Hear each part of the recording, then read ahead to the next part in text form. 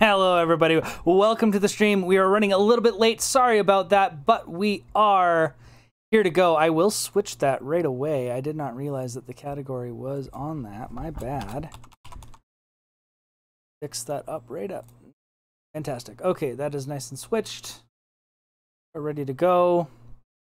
Everyone is filtering into the lobby now. I've just got to set up the teams a little bit. So yeah, here we are. This is the map pool. Sorry, I do have the map we're going to, but I forgot to update it. So we'll be going to Volskaya, Probus choice. You can see the bands there on the screen. We just set up who is on each team, and then we're ready to go.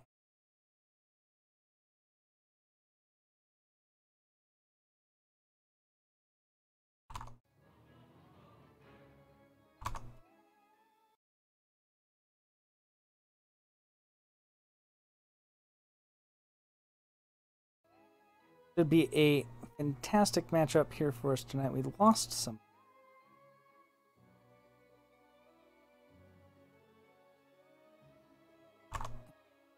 Adding.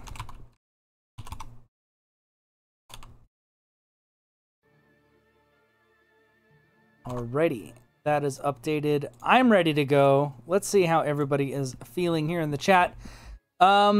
So neither one of these teams have played yet this season. Both were in, I believe, the same division last season with relatively good results. In the middle of the pack, can come back strong this season and make a statement. I'm expecting a pretty even game. Should be damn close between the two. And I'm really excited to get into this matchup here. So I'm going to go ahead and let everybody know I'm ready to go.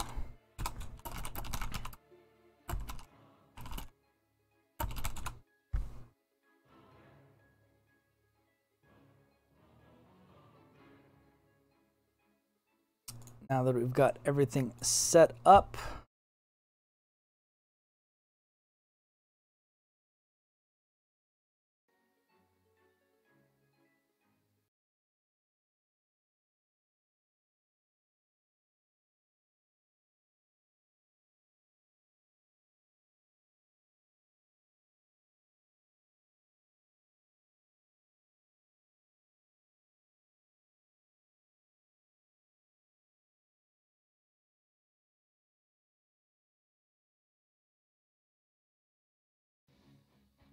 We've got a ready and a ready.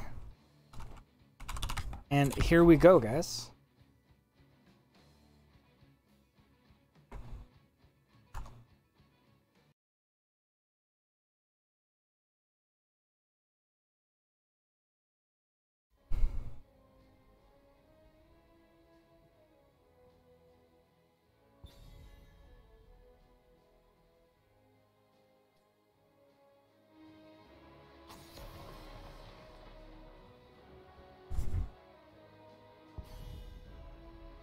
I am omnisciently saying I can't tell you that answer because that would be cheating. Besides, your puny human mind cannot comprehend. We're going to see Anna and Rekt are the first bands.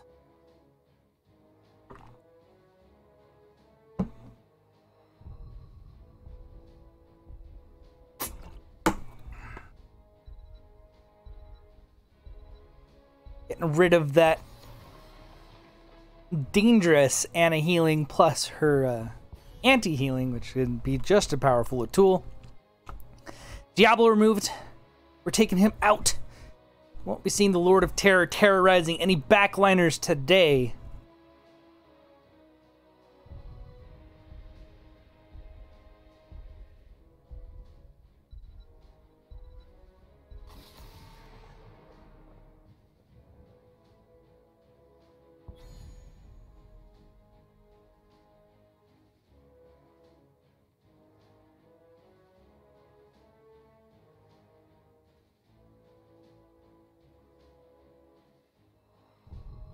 Garrosh banned out in response to the Diablo ban.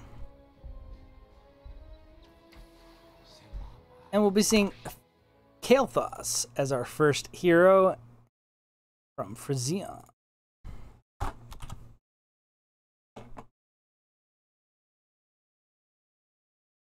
Let's see what the response is going to be from Probus.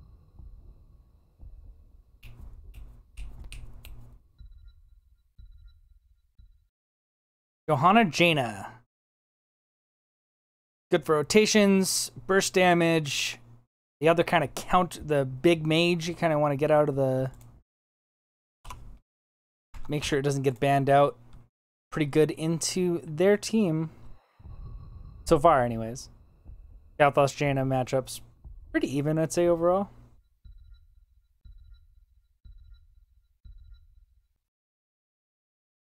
And we're going to see a new Rekt Tehran with the Kael'thas. Now that is a powerful opener that we just got. They will definitely be able to get picks nice and early on with 2 forms of follow-up to the new Rekt initiation plus burst damage from the Kael'thas. Very strong opening for Team Rektum.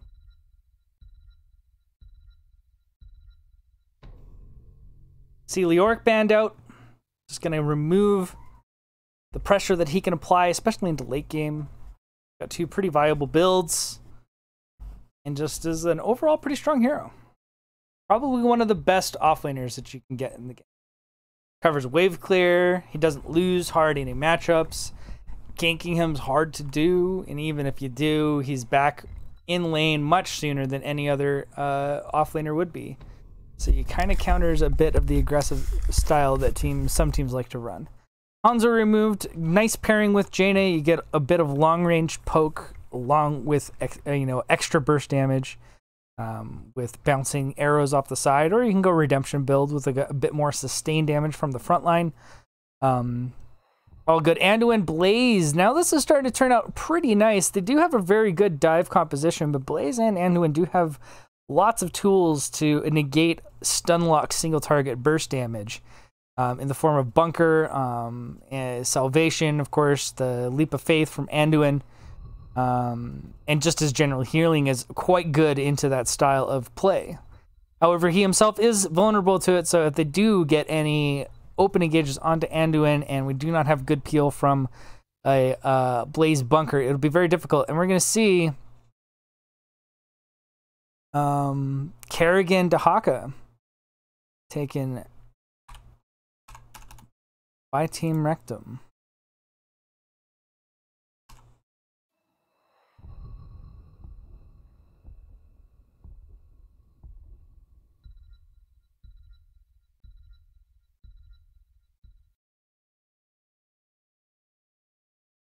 And Cassia is going to round out the draft. So now we've got all of our choices here. See what the swap round brings, if they're going to make me go a little bit crazy by flipping things around.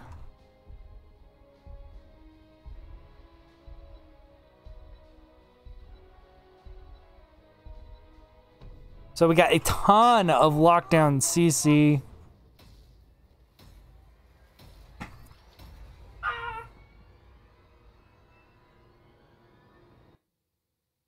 Which one, Booga?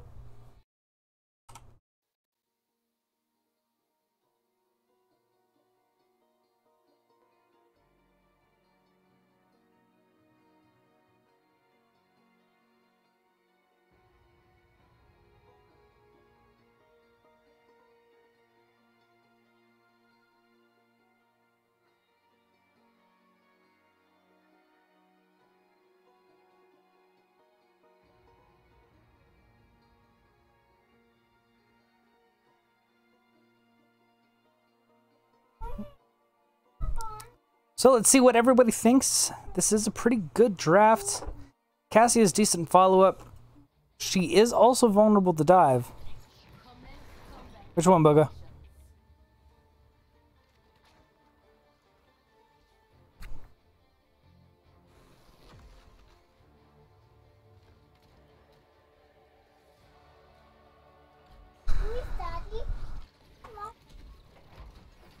Sorry guys, just slightly distracted here. I did pop up the thing so you can see the names on each side, but I will rattle them off now we have on the left-hand side of the map, the blue team, Probus, Chaos Tank on the Blaze, Secret Agent Man on the Jaina, Dragon 478 playing Johanna, Hung Fu on the Anduin, and Sage playing the Jaina. Sorry, Secret Asian Man is on the Cassia. On the red side, we have Team Rectum, Jesus Mafia on the Kerrigan, Tanor playing the Tyrande, Nanalrasor on the Anubrak, Smell on Dahaka, and Frisian on Kael'thas. A little bit of pressure coming in on top of Jesus Mafia. It takes quite a bit of damage, but Tyrande manages to keep him alive using that Loon's Choisin, a very good level 1 choice. We have pretty standard talents, Fingers of Frost, Loon's Choisin, Tissue Regeneration, Nerubian Armor, and Fury of the Swarm. On the other side, we have Hold Your Ground, Charge Strikes, which is not something you see quite as often on the Cassia builds, but I personally like it. I love that. I think it's great. Yeah, did I get that thing to go up?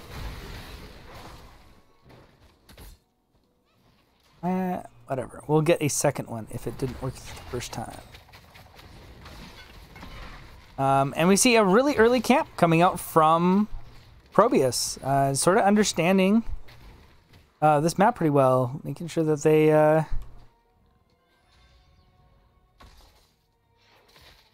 get those camps nice and early. We're going to see the rotation coming out from Team Rectum as well onto the camp on their side.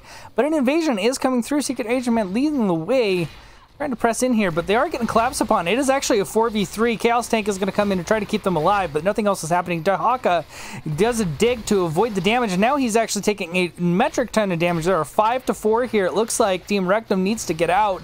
Naurasor gets a nice burrow over the wall just in time so that he doesn't go down, but that is a successful engage complete, due to the rotation of 5 members from Probus. They do miss, well, no, they're actually going to rotate up here just in time to even clear this. So nothing really lost in that invade. They get the camp, they get the turret, and they get the experience in the top lane. Probus really showing why they first picked this map. They do understand how the early game rotations are kind of meant to be played. And I think they've done a very successful job of making sure that they get all the soak that they can. Nice fast rotations, and getting aggressive on the camps is exactly what we want to see from them.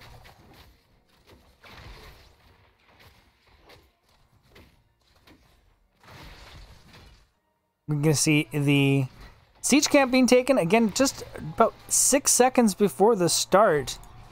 He's going to get that pushing in a little sooner, and that's going to give them control of the point. So a quicker capture means it might push a little bit farther forward than this one will, or this one will end up if it has the chance to defend on the wall. But I think it's close enough that it's not going to matter, and I think in the end, that's actually a positional advantage, as they were able to get onto the shrine much faster, get 20-30% charged in.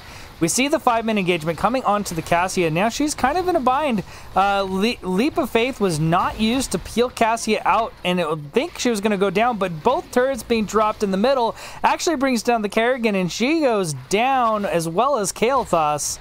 And that's going to be a 2-for-0 trade in an area that looked pretty scary for the Cassia. She manages to get out, even without Leap of Faith, to peel her from that situation.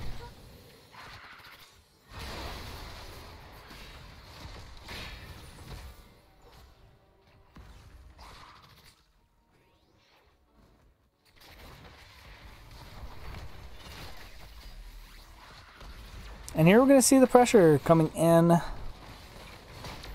from Probus. It looks like they're just going to siege down this mid wall.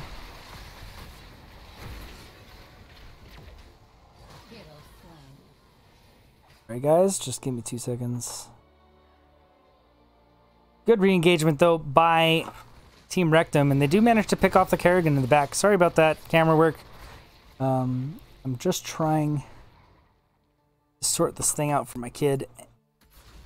I think I got it. I think we're good.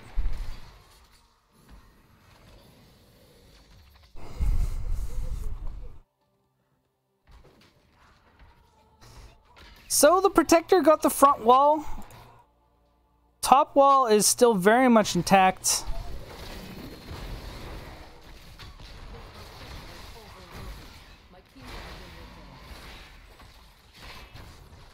nothing else happening outside of the kill from Cassia a little bit earlier.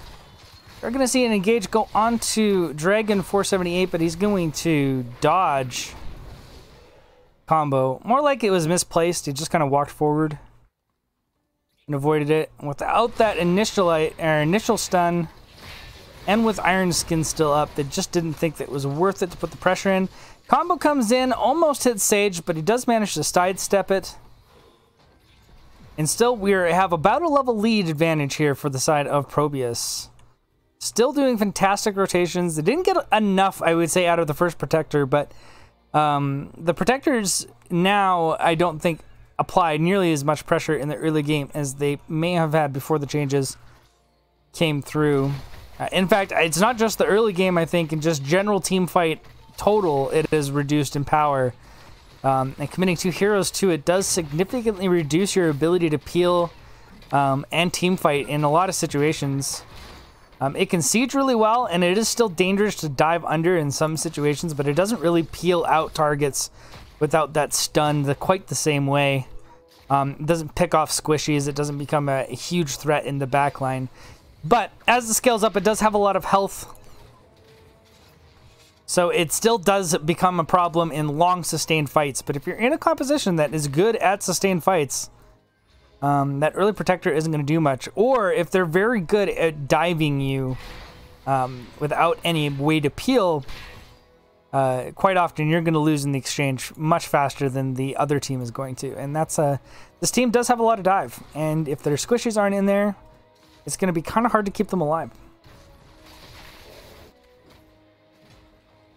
So, this is later camp. I'd say both these camps on both sides of the map are taken a bit earlier than I would like to see. But since this is the objective coming up anyways, all you really need to do with these camps is try to push up the wave in your favor. So the late capture is almost always going to favor the team that does it, as the first one is the one that gets cleared due to its safety on this side of the map. But both, and again, due to the timing, are not going to get a whole lot done. We do still see a slight item advantage the side of Probus. They do have the Haka, but the big issue with the Haka is he doesn't have exactly a lot of places he can dig in. Like, he straight up can only dig into these vents here. And we see Probus doing their best to bait out the rotation. They do check, but because of their positioning, they're still not in a great spot.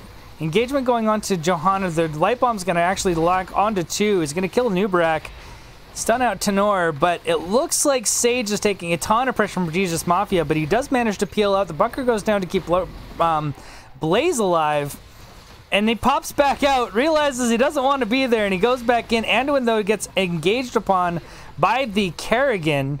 But he does go down. They do trade out Kerrigan and Anduin for Blaze and Anubrak, but Anubrak's going to be up much sooner, given the fact that he was taken out very early in the fight.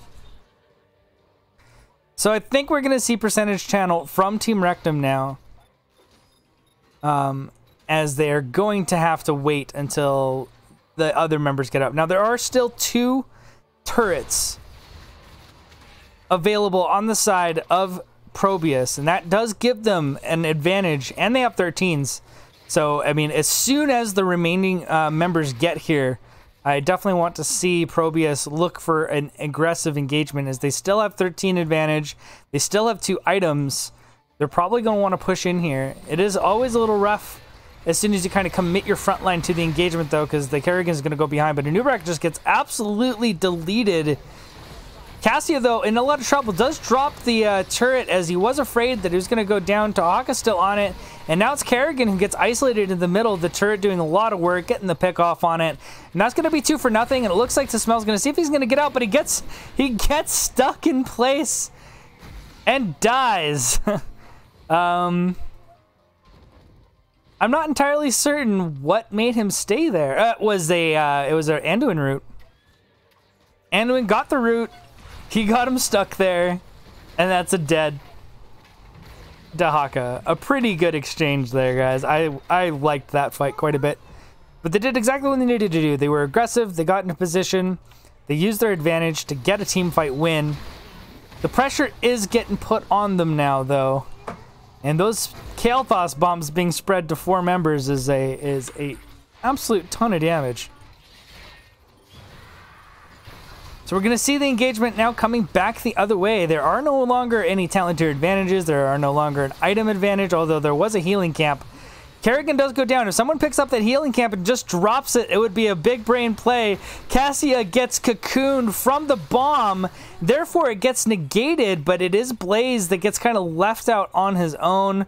He does get CC'd and dies. And that means Protector is going to go to Team Rectum. This camp, this objective was super insane. Like, that was a lot of back and forth. Just each using the advantages of each one had at any given time to kind of swing the match in their favor. I do think if that healing item had come down a little bit faster from Probus, that team fight might not have gone as far, because they could have placed it a little bit higher, put it on the Blaze, and maybe kept him alive. Bunker, I think, might have been available too, and the fact that he wasn't able to get that off might also be a major reason for that. That's why you want your Unstoppable and your Bunker generally to be around the exact same timings if you can. A little bit of Phoenix damage going on to Chaos Tank. He's going to eat it. They do manage to get the bot tower, or the top tower, in the well. So again, the Protectors should be used strategically like this, as they generally, especially early, can't push super hard without a massive advantage. So if you didn't win like a huge team fight off of earning the Protector, it's kind of hard to just kind of hard push a lane with it. And it looks like Blessed Shield's coming out onto Dahaka. He's not the easiest hero to gank, and he has managed to pop down. He uses his essence. We see the cocoon coming out on Jaina. She's now out of the cocoon, and Dahaka is still in a pretty terrible position. Drops to below 200 health, but he does manage to survive. Johanna did go down, in fact. And now we're going to see the counter engagement coming out from all of that stun lock. A nice leap of faith. Keeps Cassie alive. And these later game team fights just seem to be turning against... my bad. Probus a bit more frequently. Their engagements, you know, choosing that target onto Dahaka meant that most of their cooldowns were used trying to kill him. And he really isn't the easiest hero to gank. Especially if he's got full essence and his dig up and available. And there's just not enough chain CC on, like, really is only 2 major forms of crowd control outside of a root. And there's enough space in between that just 1 E was enough time for his team to react to the gank.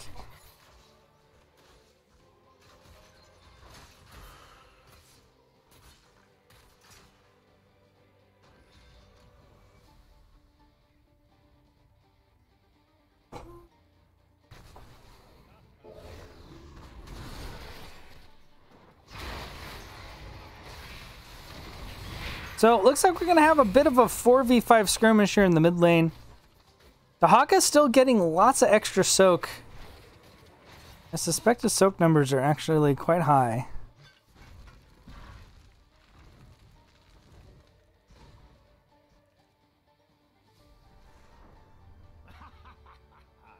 Oh, there's a major engagement happening up here. I did not notice.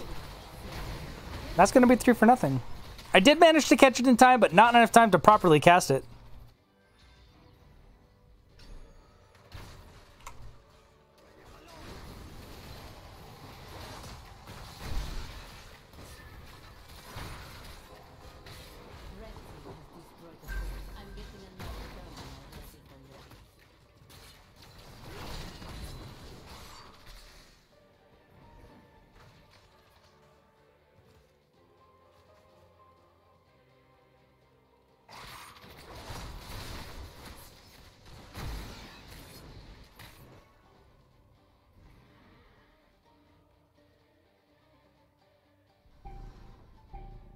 I mean, it should be switched back by now. Yeah. Sorry about that, guys. I did not realize that happened. So all you really missed was the pick off in the top lane. My bad. Huge mistake. You'd think this was my first time. We see an engagement. So there was 3 members picked off in the top lane, where they lost the top 4. But we still have an 18 to 19 fight here. No level 20 talent tier advantage. We're going to see a bit of positional advantage here coming out from Probus. The Haka's still in the top lane. It looks like they're really just going to sit this out and wait for the level 20 advantage. And then they're going to re-engage, which means Probus, instead of waiting here on this on this objective, really needs to look for a fight. But they're super spread out on the point and not in any easy position for them to really get positioned properly. And that's the thing. 20s is now pretty much popped. They knew what they were doing. They're going for the 20. They were just kind of delaying it. But the problem with the delay is if you're not soaking in that period of time, then all you really did was hand Rekt them the... And here we are seeing a quick rotation onto this side, using the idea that they're split to get an advantage in this fight. But no one was picked off quickly. And that's actually going to turn things around, and that's going to be Jaina going down. Bunker did not come out fast enough. There goes the Ring of Frost, and now we get a pause.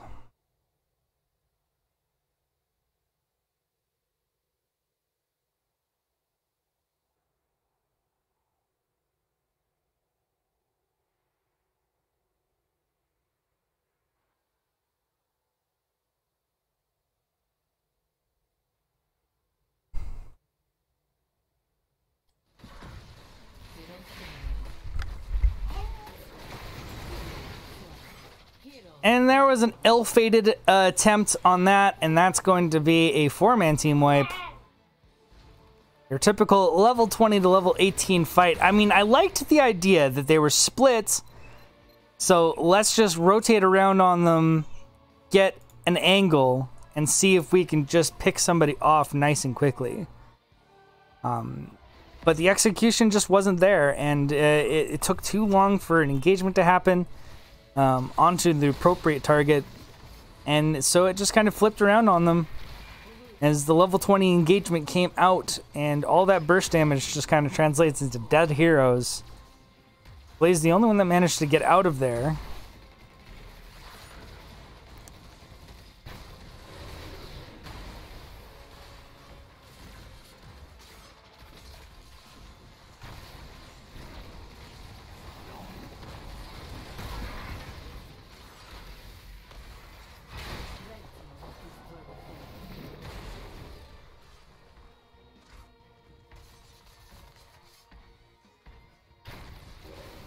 So they do manage to get the bot keep.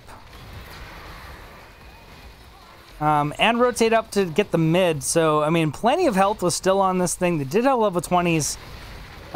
You could probably argue that they could go for the core, but again, before, like I said, the Protector just doesn't have that much in the way of just, like, game-ending potential as it once did. If you get a 4-man team wipe closer to the time where you get the Protector, sure as heck, walk right through, but given the fact that wasn't the case, I mean, you can see right now the amount of damage that they're taking just sieging this. Definitely a scary prospect, but things are going to get turned around. And that's going to be a 3-man kill, 1-man traded. We see a Nubrak is the only thing that goes down, but 3 members of Probus just get completely deleted by the engagement coming up from everybody, basically on the side of Team Rectum, and that is probably going to be it. A 5-man team wipe this late into the game, both keeps down. That's going to basically be a 100% no way can they stop this from being the end of the game, and that's going to be game number 1 for you folks. Sorry with the technical difficulties and things kind of getting switched around in there. Like you say, you'd think this would be the first time I've ever done this before, but that would be not true.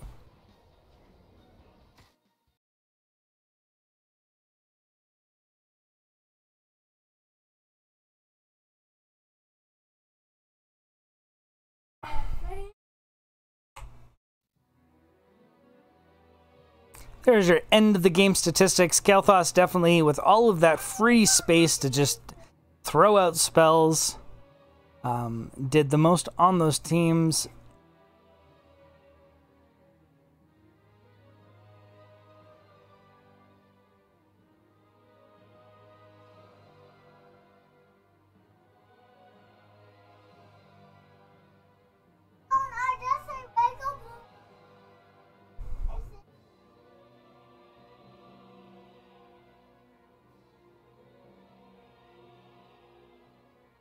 So we'll go to the talent screen so everyone can take a look.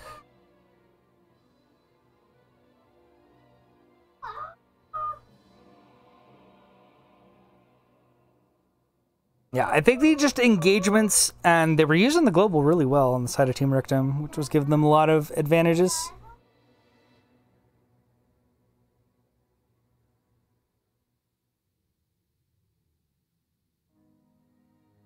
Anyways, I'm going to put us to a small break while I get us set up for the next screen, or next spot.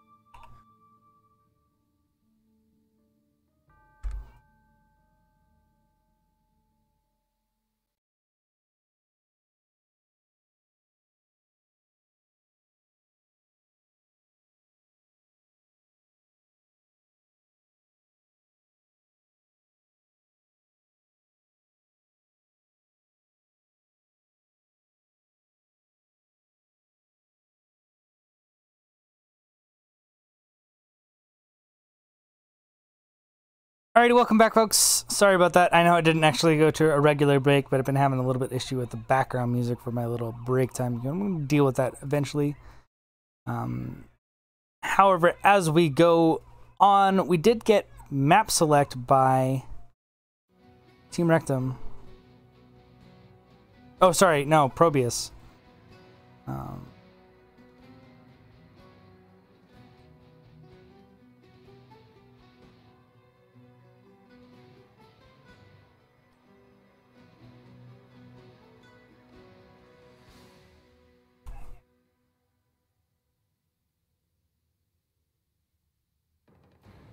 Now everybody has joined in the lobby. Last game was quite good. We saw it was a bit more back and forth, especially up into the second point. But once it got to the third and later half of the game, things started to fall apart a little bit for Probus. So I'm hoping that they come in with a plan and they can execute it all the way through each stage of the game,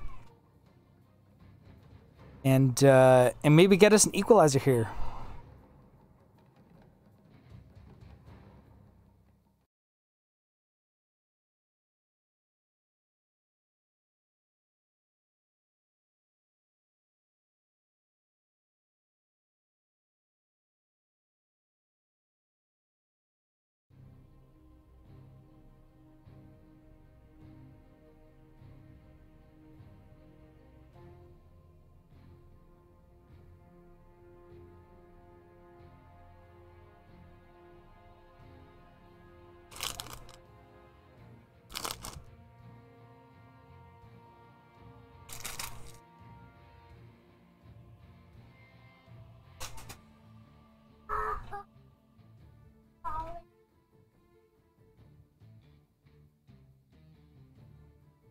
Okay, I'm just trying to see if I know we have a lot of dead air. If we're ready to go here. I think everybody is on the right sides. I think we should be ready to go.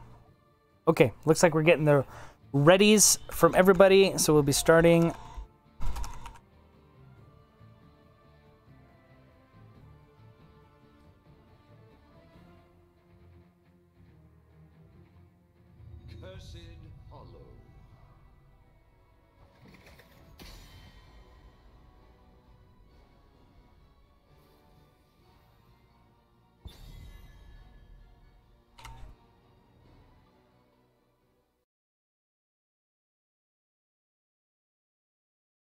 All right, let's get the energy level up a little bit for this next one. Get the professionalism up a little bit more into this game, as I am just garbage today. We're going to see Anna banned yet again by Team Rectum.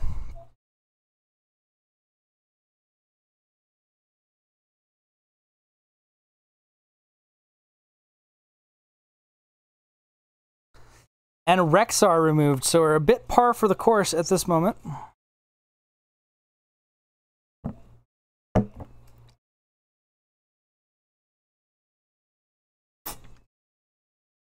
Diablo, so we're looking at very much the same bans as we had last round. But Kael'thas is the adjustment here. Instead of going for that Garrosh ban, we're seeing the Kael'thas removed.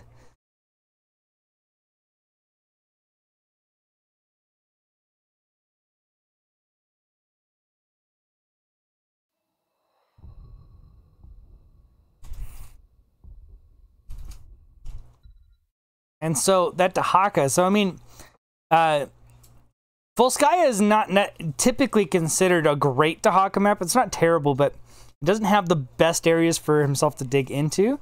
And it's not a huge map, so you know, you don't get that consistent split soak where you can constantly pull resources in to deal with you on the other side of the map. But this map definitely does, and having that is very strong. We're going to see Anduin picked up yet again, but we are going to see Anubrak go to the other side.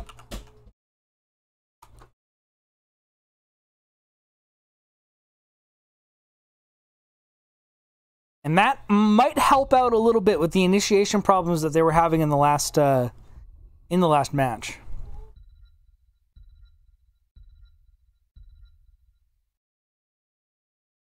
Tyrande picked up yet again by Team Rectum, but we're gonna get a Hanzo on Jesus Mafia instead of the Kerrigan from last game. That's a bit of a turn up, but Hanzo does give you vision control, which is just very good in this map. He gives lots of places to bounce his W's off of. This is probably one of my favorite maps to play Hanzo. He's also very good on the boss. I don't know if you really forego his level 4 explosive arrow, because it's really nice for him to be able to peel off and just like explode a million minions and then pop back into doing something else. And his regular burn is pretty good, generally speaking. But you definitely could make arguments for going for the upgrade or the level 4 W talent that kills mercenaries and bosses and things like that much faster. Asmodan taken out, very good on big maps, especially since he can more reliably stack off of queues, off of fights over the objectives rather than killing waves. And Johanna removed so that they don't have another strong frontliner for the side of Team Rectum, who have neglected to take their tank pick at this time. We do see ETC and Jaina picked up yet again. So it's going to be a Nubrak ETC.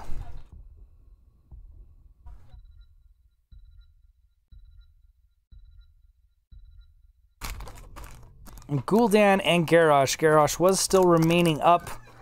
Nubrak's pretty good into Garrosh. So is Jaina.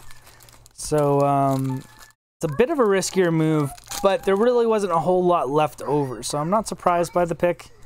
It can still get plenty of value. If we saw any of the coordination that we saw in game number 1, it's almost certain that we'll see quite a bit of threat generated from the Garrosh.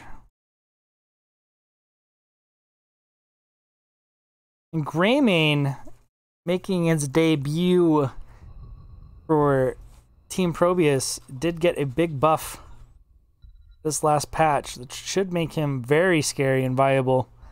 Might be taking over Rainer's slot more consistently in matches.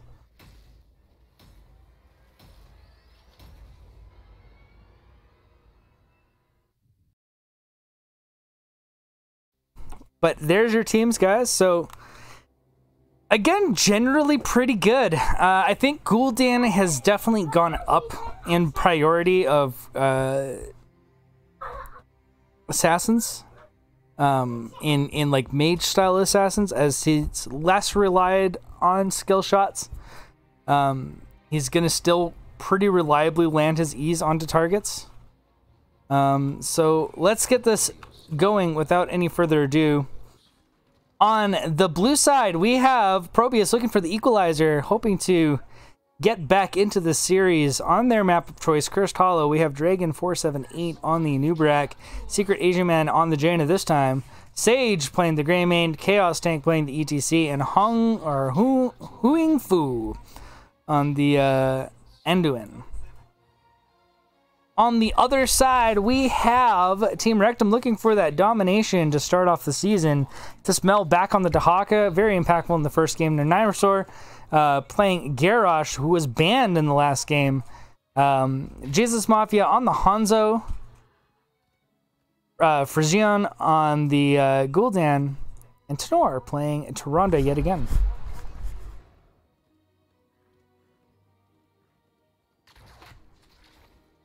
So if the follow-up CC is on point, throws can be very deadly in this situation. We already see a two-man split to the bottom lane with ETC going to the top. We're going to see a dig from Dahaka just to make sure he doesn't miss any of that top soak. But the bot rotation is very slow, and they're actually going to lose about 4 minions.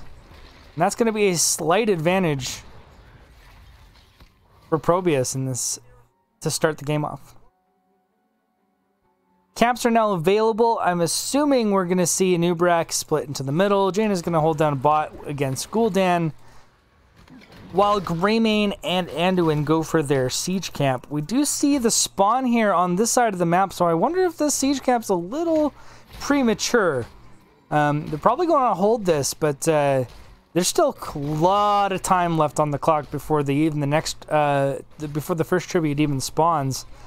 So this is going to be pushing up, and it isn't a Dahaka lane who's just going to be able to flat clear it. So he's not going to be tied up by any lane pressure to speak of. You know, getting this early camp here on the side of Team Rectum is perfectly fine, as they it's getting this out early means it's going to be spawning faster. So we are going to see Greymane and Anduin go right to the Bruiser camp. Again, they can clear this very fast. Greymane clear is fantastic. It's pretty much Illidan level. The only reason it's not as good as Illidan is that he doesn't self-heal off of the minions. And Garrosh just safely soaking. Making sure he's in range to get all the experience.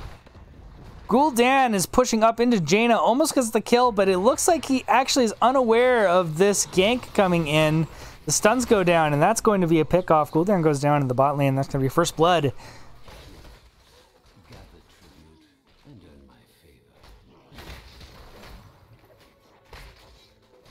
I am just full of mistakes today. Just absolute trash tier casting. I apologize, guys. Just not on my game at all. If I ever had any.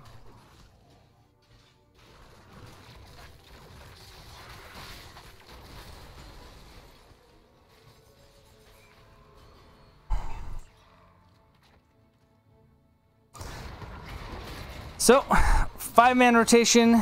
Dahaka's still up in the top lane. We're going to see the channel coming in from Huing Fu, and there's no engagement coming in from the side of Team Rectum to put the pressure on here quickly enough. Mid lane's getting pushed in by a camp. The timing on this was a bit better. And it is getting a bit of value here. They clear up the mid lane, pushed onto the wall, got half a turret. It's not great, but it's not bad. Whereas the other one didn't really do anything. It wasn't able to push in freely. But first tribute does go to Probus, and it was on a slightly favored side for Team Rectum. So, well, no, it wasn't. Actually, it was right here. So, actually, an unlucky spawn. Again, on the opposite side of the map, which is a little bit rough for Team Rectum, as they have to really commit to a fight if they want to get in on this side of the map. Especially since, like, they do have ETC down here, so there's not going to be any faster rotation. But I have a much bigger issue with this engaging without this than this engaging without this. So, it looks like the timings are still going to work out. Dahaka's going to move right into the mid lane. Gul'dan's going to make the rotation in, but Smartly is not going to move through here. But that, in effect, makes this move very good. And it looks like they're just going to call it off. There is a slight delay coming out from Hanzo, but he can't step up any further. The owl comes out to try to hit. It does get the stall, even though it was properly blocked by a teammate. Garrosh just gets impatient and runs right in, saying, hey, I've got to do something here. And the engagement full-on comes in from Team Rectum. And surprisingly, they're doing a really good job. Sage actually gets hit, but it is Dismelt that's going to go down, and that's going to be Dahaka dropping in that fight.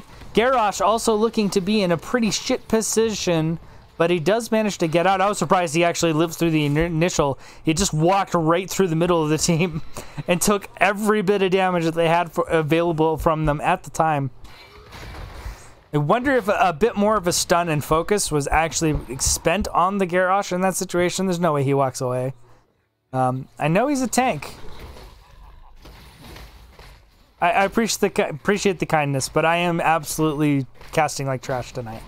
And I apologize, you guys deserve better, so I'm going to try to fix that up here and now. So, going forward, no more mistakes. Anyways.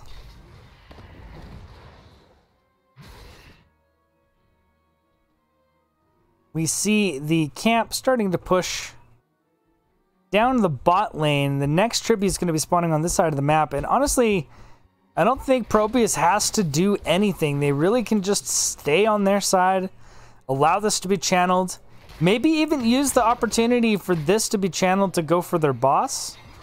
They would essentially be trading bosses. So big stun coming out onto Nubrak, but of course Unstoppable gets him out. They're actually going to be hard pushing in this mid camp, it looks like. They push up the wave. It's going to get cleared up by the towers immediately. Nubrak's still kind of poking his head in here, making it look like there's threat. But they're really not interested. They definitely feel like getting the other side of the map. Nubrak's still poking in, but it really just doesn't seem like they want anything more than just to go for a delay. You know, but if they can delay long enough, then why not? But with ETC being in the bot lane, like, the only re-engagement that they have here is getting level 10s and using stage dive, and that's just a scary place to stage dive into. There's nothing safe about it. So we're going to see a DPS rotation to the top lane. They're both going to clear this out. That means both are positioned for this boss. ETC, however, has managed, because he was uncontested in this bot lane, to actually put a lot of pressure into the bot lane. Complete removal of the front wall. And they are doing exactly what I was expecting them to do, but I feel like they could have been doing during this delay. All they really needed was a Nubrak to sit here and harass. They were completely committed to it. They could have totally taken this.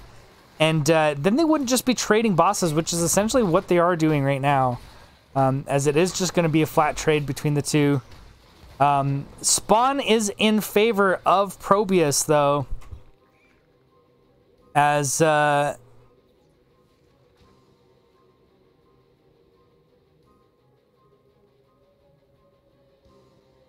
and we'll see how this kind of goes down. And Nubrak gets engaged on. We see Cursed Bullet go out, but I think it missed. It didn't look like it actually hit anything. Ring of Frost goes down, but Hanzo was cocooned, so it only really landed onto Garrosh. Garrosh does die, though, so that's still a positive exchange. We see the follow-up stomach coming from Anubrak onto 2. Garrosh dead. There's not really much else they can do. Boss is pushing already all the way up onto the keep due to the work that ETC did in the bot lane. And things are going to get a lot scarier now because it's not taking any damage, so it's just going to punch through this wall. Hans is going to come down here and clear it, and there isn't any major push coming out from... I wonder about this ETC rotation. He does have stage dive, so he should be able to make the rotation, but he's 41 seconds out. Nubrak going in without his team is going to cost him his life, but they do manage to get a nice root on to smell. But this is a 5-man defense and 3 down here in the bottom lane. Stage dive isn't up for 30 seconds. They really need to get out of here. In fact, I don't think it's going to happen. Secret Agent Man taking a ton of pressure. He does manage to get the slows in. Oh man, that almost killed him. He dropped to less than 250 health. Things got a little bit scary there. But meanwhile, ETC is just split pushing in the top lane.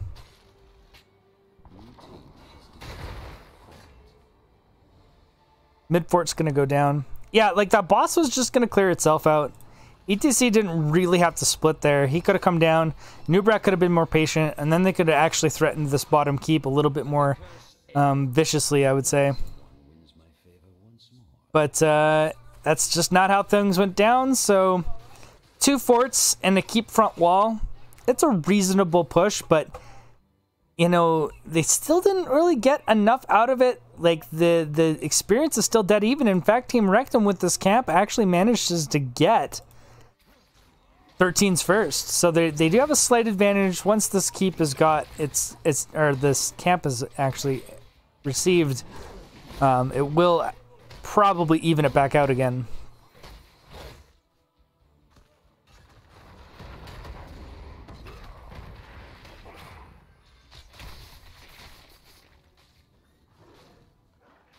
So, easy camp clear in the top lane. Mid is going to push up a little bit. Of course, this one's struggling with all of the lane pressure applied.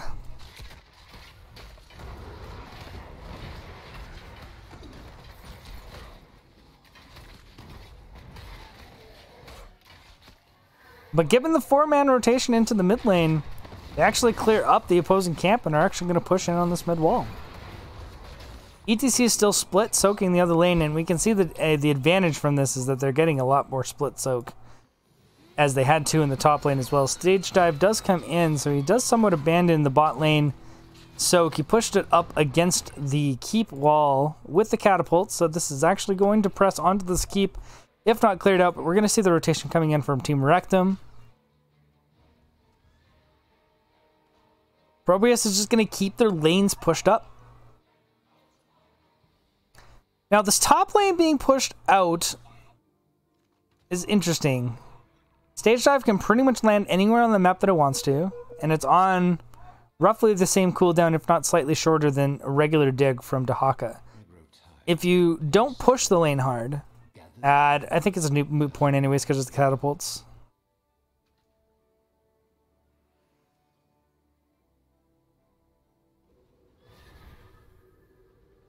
So slightly favorable spawn. Not really. With the fort gone, there's actually no favored position here. Outside of the vision control here. We do see Garrosh with a very forward spot. But if he gets spotted out, he can get collapsed upon pretty hard. And Garrosh is not going to tank through all of that damage. Like, a Cursed Bullet plus everything else stacked on top of it can really drop him down. Jaina, though, did get into a bit of range. We do see the ETC come in, but the stage dive was too late to stall out the objective, and now ETC is split, and we actually see Anduin almost get completely ruined by Dahak on the backline. 3-man Ring of Frost is actually going to get a kill, but it's not enough. Hanzo gets out, they pick off the Anubrak. He was in the cocoon, so he didn't get hit by the Ring of Frost. And it's really only the Greymane that manages to squeak away with his life. And that's going to be another tribute coming up. And it's probably going to be much quicker than this engagement come in. We will see Stage Dive available. Anduin will be up in time. And Jaina will be just coming up.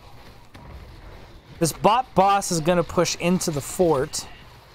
On its own, it's not going to get much more than that, though.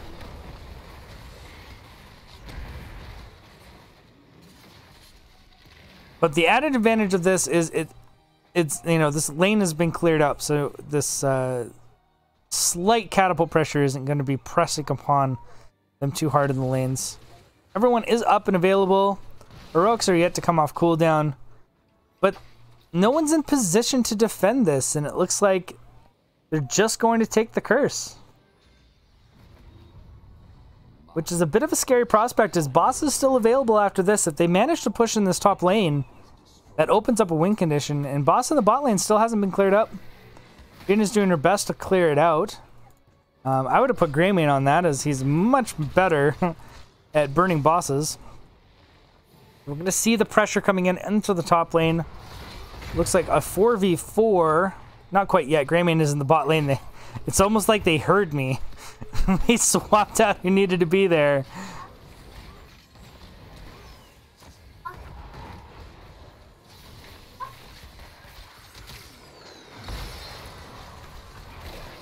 So Searing and Frost go down, but it doesn't manage to land on anybody. Might have actually hit Garrosh, but he got cleansed out of it, I believe. But the rest of the engagement coming here is actually really rough. Garrosh looks like he's going to get focused down. He does go down, and it looks like now Tanor's in a very terrible spot, and Sage is just going nuts onto the backline. The support getting split from the rest of the team there was a very scary prospect, and that's going to be a 4 for nothing team fight for Probus. But Probus is losing this bot keep at the moment, and that's going to be actually pushed up there for a while. There's no way they can rotate down here fast enough. We are going to see instead the engagement coming in onto this boss. They do have plenty of time to push it in. They can use the momentum from the boss to actually push in this keep into the maybe even into core if they manage to get kills off of it. But the defense is going to be resurrected by the time they get there. So it's not a guaranteed victory here. Like, they can open up a win condition, but I don't think they can win. They definitely need to push up the lane quickly. Jaina's going to quickly clear that up.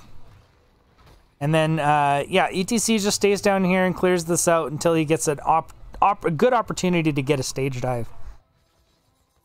All heroics, except for Starfall, are available. And we see the initial poke coming out onto the boss. It's already at about 2/3 health.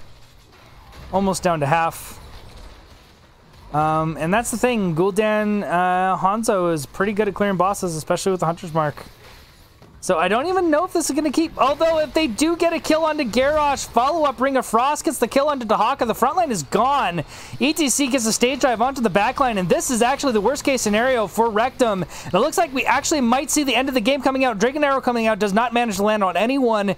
There goes the Cocoon. This is pretty much going to be it. I don't think that there's any way to stop this push from coming in. Even as soon as Hanzo comes out, he's just going to get stun-chained. There's no way they're going to be able to put on enough pressure to be able to kill this, and this is definitely going to be going down. Protect comes out just for good measure, just to make sure that nobody is actually going to get hit or go down before this core is finished, and that is going to be the equalizer coming in from Probus. We have a game 3 coming up, gentlemen and ladies. What a way to finish that matchup. Fantastic way to see it work. Yeah, they got that. They realized that Garrosh has been playing forward all game. They had the opportunity to kill him, and they absolutely executed. They pulled the trigger, and that's what they needed to do.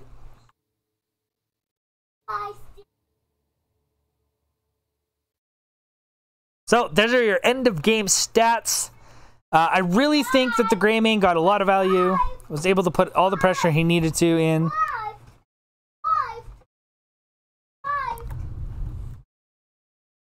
And that's going to be that.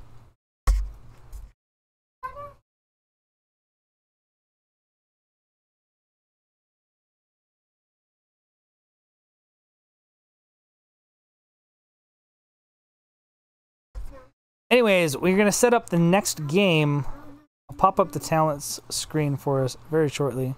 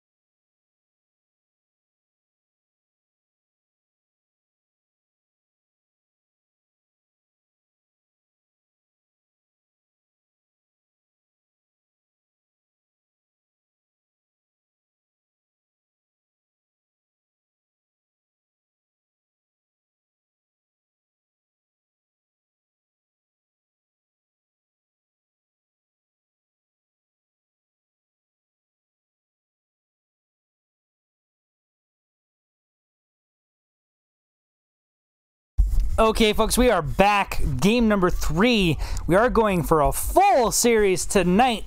I think we are all excited to see such a close matchup between these two teams. Rekt taking the game number 1 Volskaya in pretty convincing fashion in the late game. Probus, though, making some statements on Cursed Hollow. They will not go into the night. And we are getting game number 3. We are getting Team Rekt did choose map pick. We are going to Towers of Doom. So we will see how this all sorts out.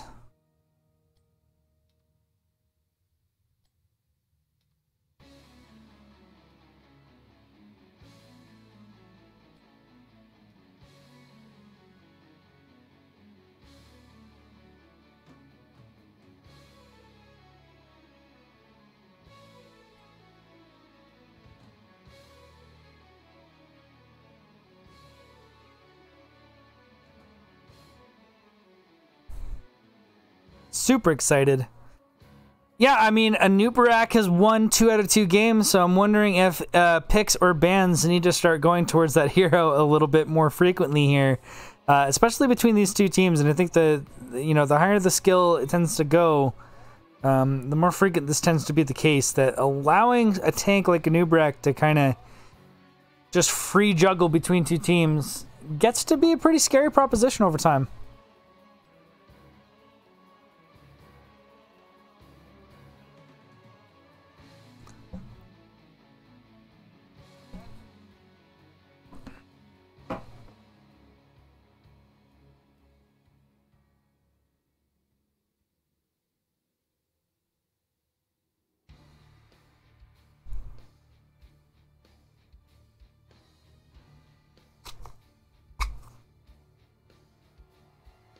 Sorry, people, we are still just waiting for the rest of each team to start filtering in.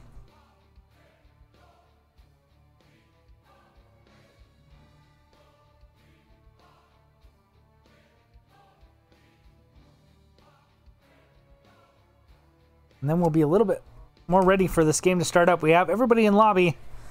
So hopefully we're about ready to start this game.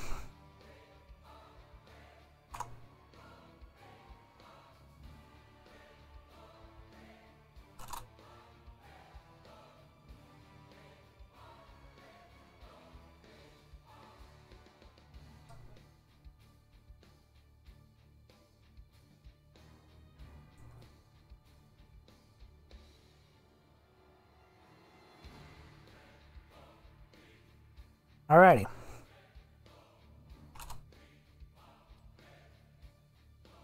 On our way, everybody.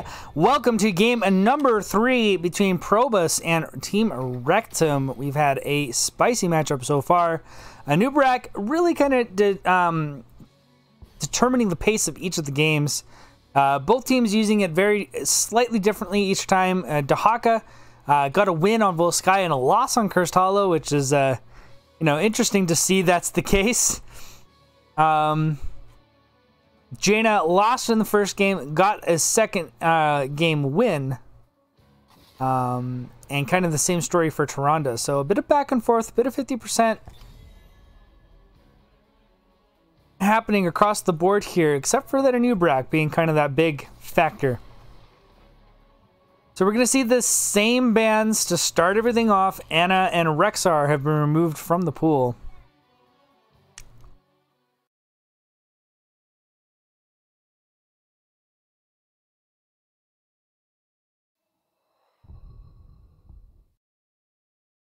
Kael'thas being banned yet again. First pick is still going to the side.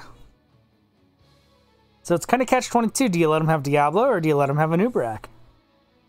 And do they even first pick Anubarak? So instead, they're going to ban the Jaina and kind of say, well, it could be either. You get Anubarak, we get Diablo, vice versa.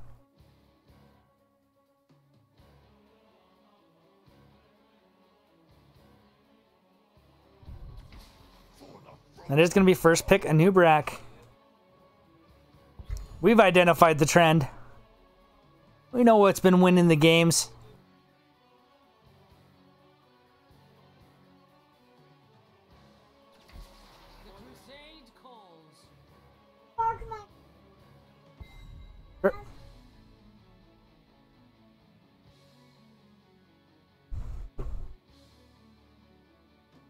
So Johanna and Anduin was on the other side. He did get a victory.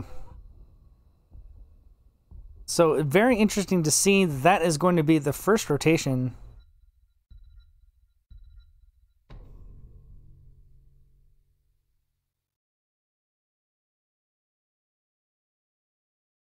And in response, we're going to get Leoric and Stukov.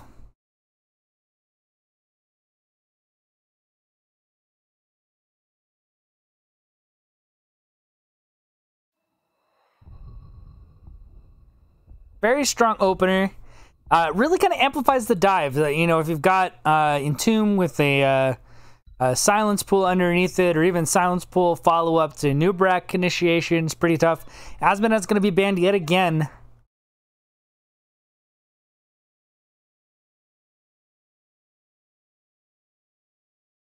Neither Kael'thas or Azmodan making it through the bans. Orphea is going to be banned. That was a bit of an adjustment. We definitely haven't seen that one yet come out in either picks or bans. So might be a bit of scouting coming in from Probus. I do think these two teams know each other. They played against each other before, so it wouldn't be that surprising that we're going to see a few target bans coming out, just like we happen to see here with Orphea and Kael'thas and Rexar kind of being targeted, and things like Jaina and Azmodan. Ana, obviously, these are not just meta bans, but typically things that they don't like to deal with from the enemy team. So Blaze is going to be the offlaner to Smell, making a change here from his Dahaka, which has been generally pretty good. I don't think his Dahaka has been terrible, but we are going to see the change nonetheless. And Genji, the other Shimada, is going to be making an appearance here in game number 3. And Gul'dan flipping over to the other side.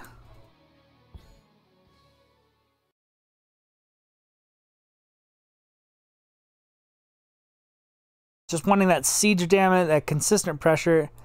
And Cassia coming back out again for game number 3 from game number 1's Secret Asian Man.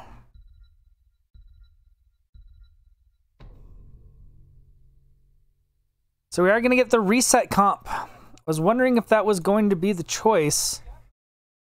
I think we might have seen, it might have been more likely a Gul'dan Genji had it remained up, but since that wasn't the case,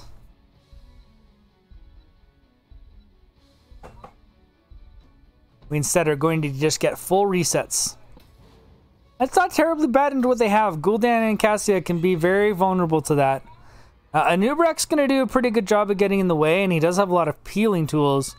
But even Stukov is very much in threat of the reset comp if it can get through the frontliners, or if they're out of position, or they get good flanking positions.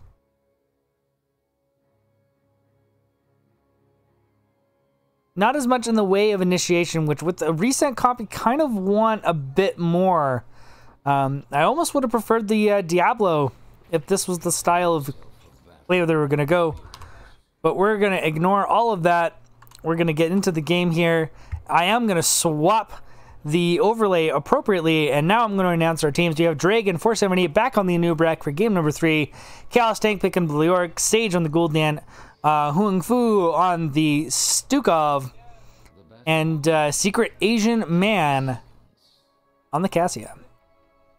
And also looking for that win, first win of the season on the opposite side of the map in the red, we have Team Rectum, Jesus Mafia on the Genji, to Smell on the Blaze, Nanirasaur on Johanna, Tanner playing Anduin, and Phrygion on the Ming. We're going to see the initial triple stun by Blaze actually put a lot of pressure onto Chaos Tank. He misses the W, and that means he almost dies. He drops to under 300 health, but he does get out of range of anything dangerous at that point. It could have been a pretty scary prospect. Early game resets, not what you want to be given. We see a W going out, trying to slow down the rotation, but it wasn't in any position where they could get into it. Jesus Mafia just goes down right for the soak instead of the delay himself. And we're going to see a quick lane clear come out from Probus.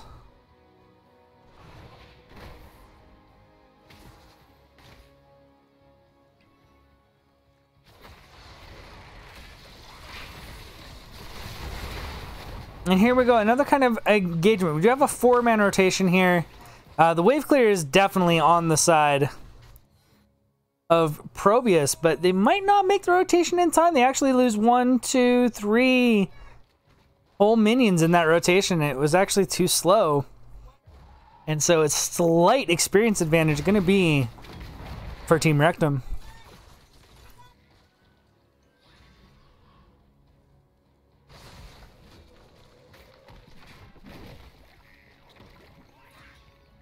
So Johanna comes over to be somewhat aggressive, and with this composition, you tend to want to be. But Ming had been making a top rotation So they just kind of scout out what was going down. Silence is going to pop onto the minions on each side, and we're going to get a bit of a trade here. Wave clear is definitely in favor of Probus in this instance, so... Although I didn't realize that Gul'dan wasn't there. He was just clearing out the mid lane. But still, Cassia is more likely going to clear faster than a Genji is going to. But I don't know. And probably evens out when you consider the Johanna. So a lot of pressure going on to Nubrak. He's going to be back, as he needs to reset his health and mana a bit. Naniris not much in better shape. He does have a higher health bar, but he definitely has a pretty damn low mana pool. And that can be a real problem. So he's just going to be back as well. This lane is nice and pushed up, so that's a pretty safe spot for him to do so. You see Blaze posturing up, out of lane, ready to channel this in 13 seconds. I imagine he probably could have come down here and soaked the mid lane. In fact, that's exactly what Leoric's going to do. Although I would say the timing on it's a little bit off. Yeah, he's going to actually be slower to getting to this point. And we're going to see Jesus Mafia doing his best to actually get the channel in. Dragon pops up to put the threat on. We see Johanna sitting in the back line. The initiation coming out from Dragon onto the back line. Silence coming down to stall out any counter engagement. But Nubrak getting super low. Stukov also getting really low. And it looks like he might get picked off here. He actually drops below 100 health and walks away. Gets his healing out. His ability to actually go back there and tap is actually going to maybe save this fight. Chaos Tank getting a bunch of healing off its smell.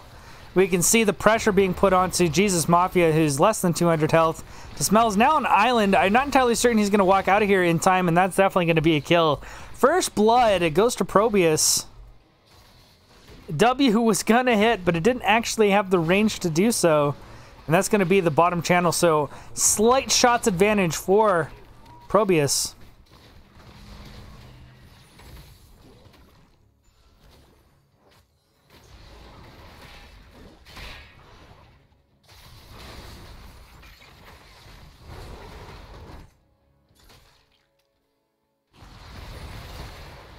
So we can see the pressure being applied into the bot lane. The superior wave clear is definitely going to help them push up and siege onto this. But of course, camps are still available. They have plenty of time to do that with sevens got for both sides, as the mid lane is not being soaked by Probus. So it looks like Naniris is going to have half health, but it's going to be fine. Nubrak's going to go posture up on the offensive side, and it's actually going to scare off the Li Ming a little bit, as he's not entirely certain if there's going to be a rotation. And in fact, his positioning did warn them, so a full rotation comes in to the mid lane from the mid lane, and that's probably going to secure it. Although at this moment, considering how low Johanna is and the fact that Phrygian has no mana, you could definitely argue a re-engagement could be in order here. But it looks like Probus is just going to say, nah, let's just put the pressure on the wall. Naristor's going right onto the back line, hits a 3-man W, puts a blind onto the Cassia, but he is still kind of on an island, and the pressure is coming in. He's going to eat a lot of damage, but that is more or less what he does. But the bigger problem here really is Li Ming having no mana. She's got basically nothing to fight with, and that means the sustained fight is definitely in favor of Probus, and the objective is up.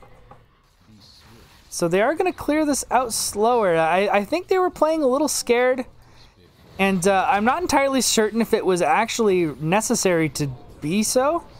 They will just evenly trade, so they're going to maintain a slight lead due to that. We see a lot of pressure coming onto the Johanna, but she is going to use her Iron Skin and just get out. And meanwhile, top lane and mid lane are pushing in really hard, as Leoric committed to that a lot harder than the Blaze did. And he managed to be able to push out a couple more lanes before Leoric could actually react. Generally, this matchup, I tend to favor the Leoric, as he has a lot more tools to deal with Blaze in lane. If he just kind of walks onto him and just keeps hitting him with his W, Blaze eventually has no choice but to kind of get out. And he can't really sit there and trade with him for too long.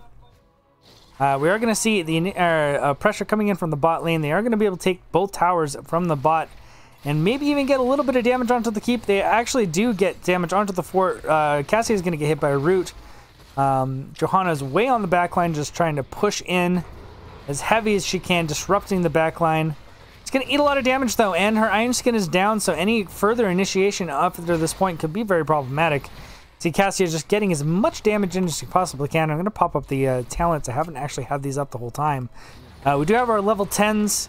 We have Entomb, Ball Lightning, Cocoon, Horrify, Massive Shove. And meanwhile, we have X-Strike, Disintegrate, Light Bomb, Bunker Drop, and Blessed Shield. Interesting to see that we have Li Ming going Orb build. Not afraid of dive, so getting that long-range poke can be a bit of a problem.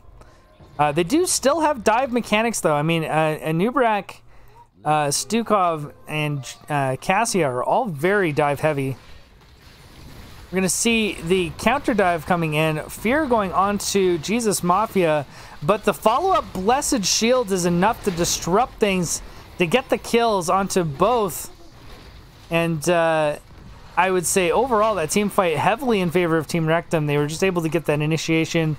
Anubrak was kind of caught with his pants down. The rest of his team clumped up right behind him, and they just kind of made the initiation right over his back. And they really couldn't peel off the pressure. The Entomb was dropped to try to separate out, but the mobility from the Genji and from the Li Ming was just too much for them to deal with. You know, it actually works out pretty well with the Naniresort because he really likes to be living in the backline. He just walks right into it. He doesn't care. If you're going to spend CC on him to stop him, he's winning that trade initially. And if you're just going to leave him there, then he's going to disrupt them enough, group them up, get them in nice positions where both Li Ming and Genji can kind of start popping off. Though we don't really have much of a dive build with Li Ming. It's really just about shelling the damage out and seeing if seeing if Genji can get in there and finish off the targets. A Secret Asian Man has basically gotten all the CC spent on him, and that's going to be a kill. No more Johanna.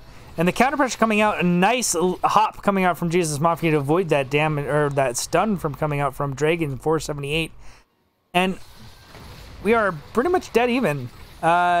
Continuing this fight is probably in favor of Probus, as they still have a frontliner.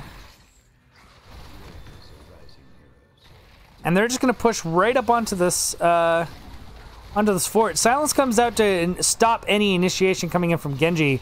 He's now living in the backline. The Fen comes out. That root somehow lands, and that's actually going to be a kill with the X-Strike.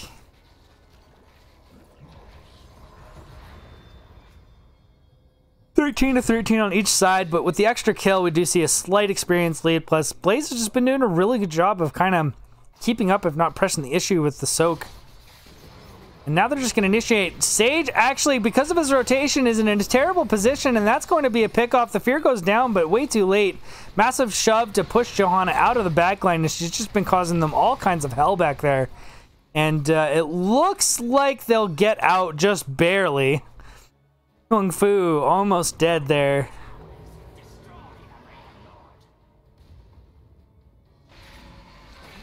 And Leoric really kind of taking that I'm immortal shtick a little bit too far there.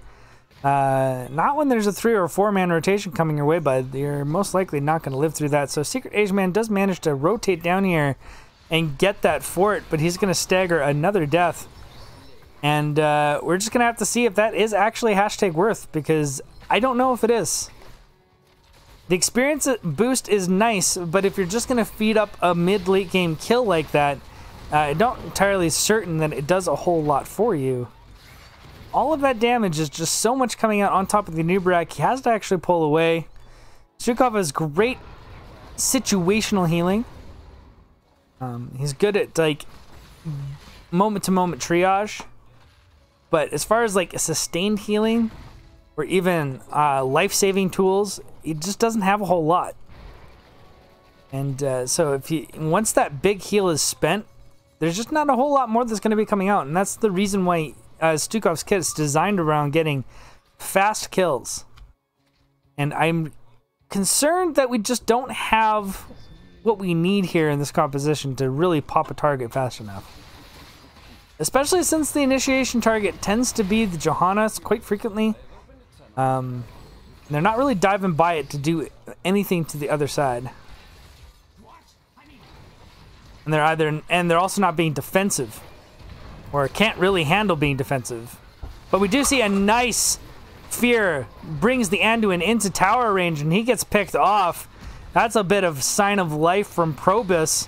What we needed to see so far, and now to smell is in a big trouble. We see the we see the entomb going on. He turns around, hits everybody with a 4 or 5 man stun, and Genji already noped out and said, "You know what? We're just gonna go steal your tower." Although you could argue that they can do the same thing on the other side, but it was all delayed. So Leoric's gonna come up here, do his best to stall this out. The initiation is gonna come in. They're gonna need to have to put the pressure on quite quickly, and so despite the cheeky steal, the shot count is definitely going in favor.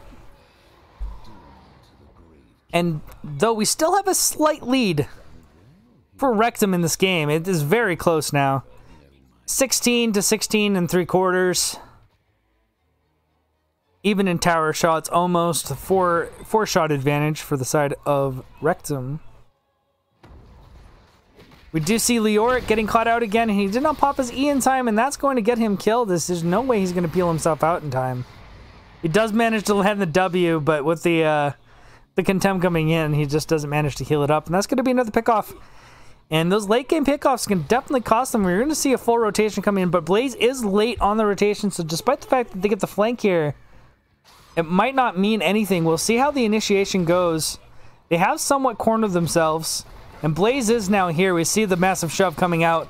And that is basically going to be the light bomb put right on top. All the initiation coming out. But here the tower's about to come up. And this is actually going to turn very nasty for the side of Rectum. As now they're going to be starting taking tower shots if that wave gets cleared up quick. But another mini wave does manage to show up just in time.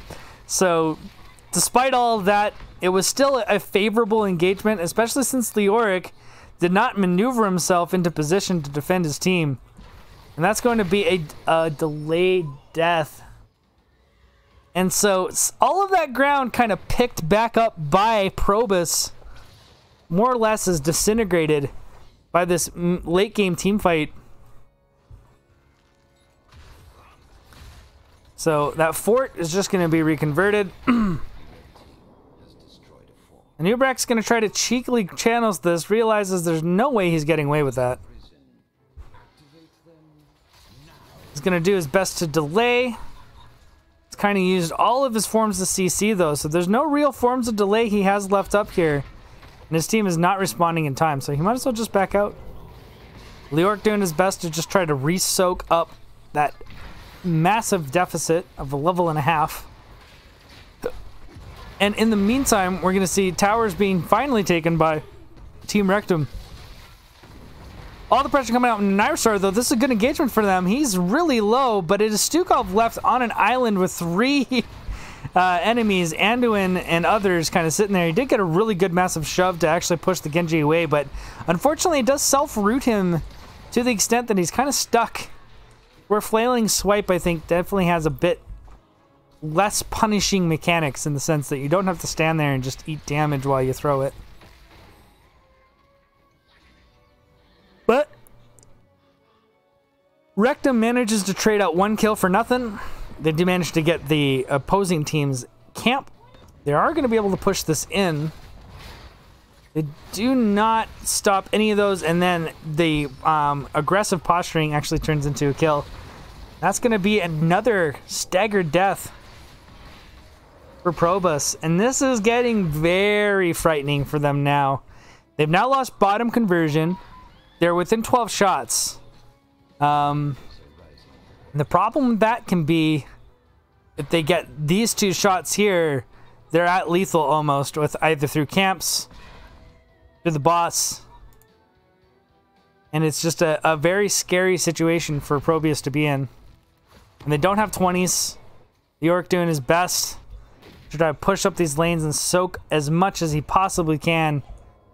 It looks like they're going to just sacrifice these objectives And I think that this is just the only call they have left, so it's going to be 10 times the shots available in the Scientist Team Rectum. Now, we've seen comebacks before.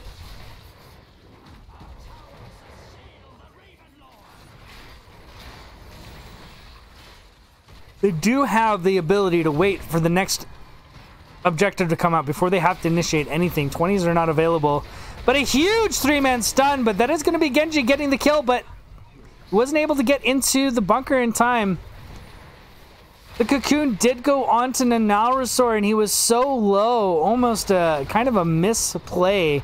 I would say almost getting rid of that Blaze would have been the better choice, but we did get a 1-for-1 trade, so it's not the end of the world.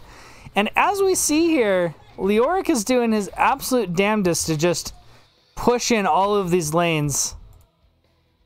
He has level 20. He did push this up. This is probably going to convert, actually. I don't think the rotation is going to come up in time.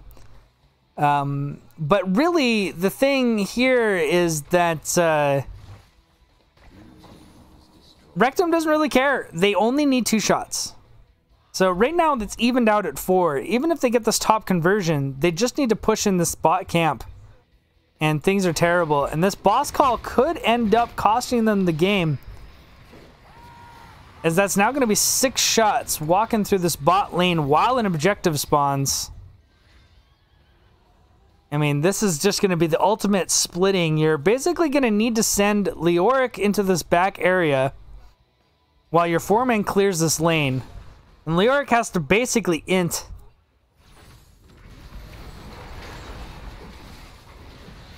Well, the wave clears here, the initiation's coming in, and oh no, the fear actually turns into 2 kills. No, just 1, 2 kills now. Actually, it was 2 kills onto Nubrak and to Cassia. All the resets coming in and just destroying the hopes and dreams of Team Probus. That is going to be game number 3 in favor of Team Rectum. That late game team fight just turned on their heads. The reset comp doing what it's designed to do and getting those resets and ending the game.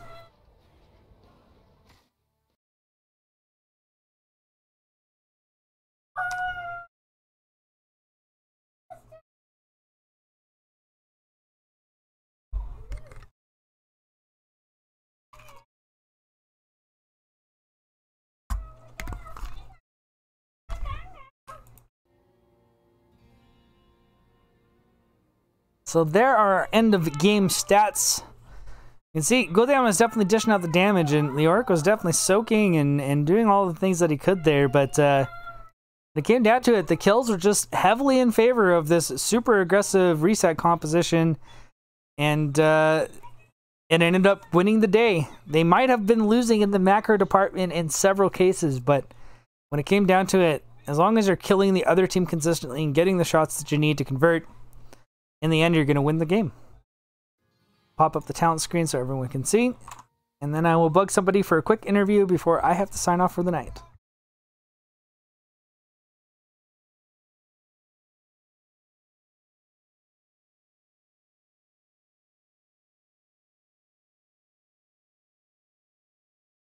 Okay, let me get this all set up. So it's going to be team...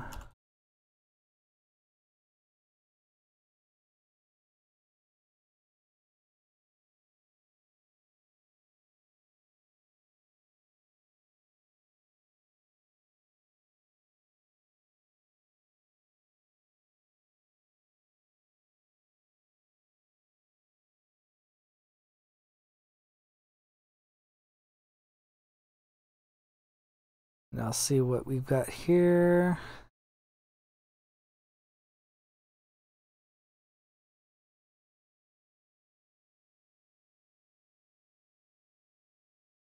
There we go. Let me see if I can find somebody for an interview.